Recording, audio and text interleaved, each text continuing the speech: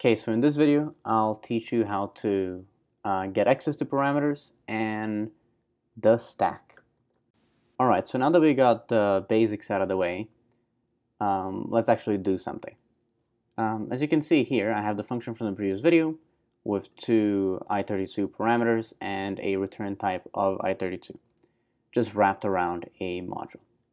So in the previous video, I mentioned that this was a nameless function and that I was also non-naming the parameters. So just to show you, I'm going to name one of these parameters so you can know the syntax, which is $, and I'm going to name it P1. Okay, so supposing this is parameter 0, this is parameter 1, P1. And yeah, let's get access to these parameters. The way that you do that in WebAssembly is through the keyword local.get.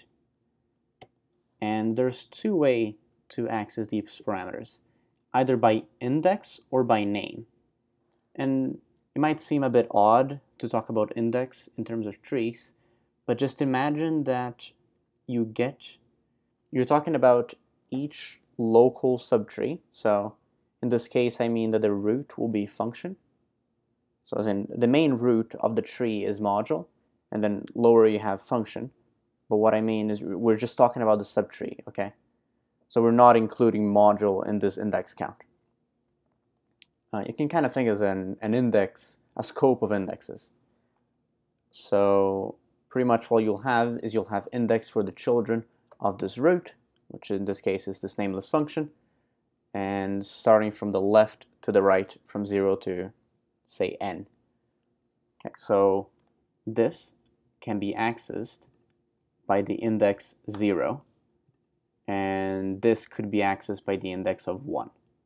But as we named it, I'm just going to access it by its name, so I can say local.get P1. And to show you kind of what's happening behind the scenes with this local.get, I will introduce you to the stack. A good way to understand the stack is to think of it as a stack of plates, and where the plates are actually variables. And I say plates because if you think about it, when you add the first plate to the stack and then you add another one right on top, you have to remove the top one before you can remove the bottom plate.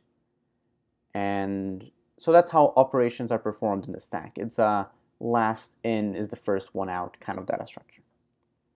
Okay, and so you can better understand and visualize the stack, I've drawn a couple of little stacks that you can see right here.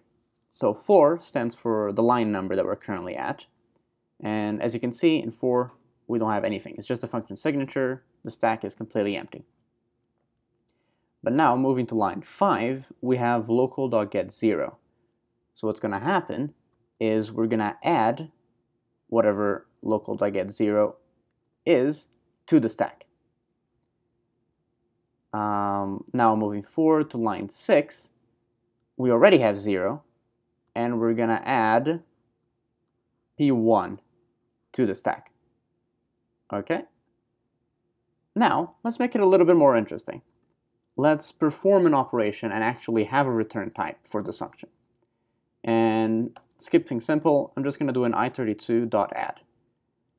What this is doing is it's going to remove the last 2 elements, so the top 2 elements of the stack, add them, and add to the stack the result. Okay? So, and there's a bunch of other operations you can perform. I'm going to add a link in the description of this video showing other operations. Okay. Right here, I'm just doing an 𝗚32.add. So, as I mentioned, it's going to get P1, it's going to get 0, it's going to remove them from the stack, and it's going to then add to the stack their addition. So P1 plus the 0 index element. Okay, so that's the basics of the stack.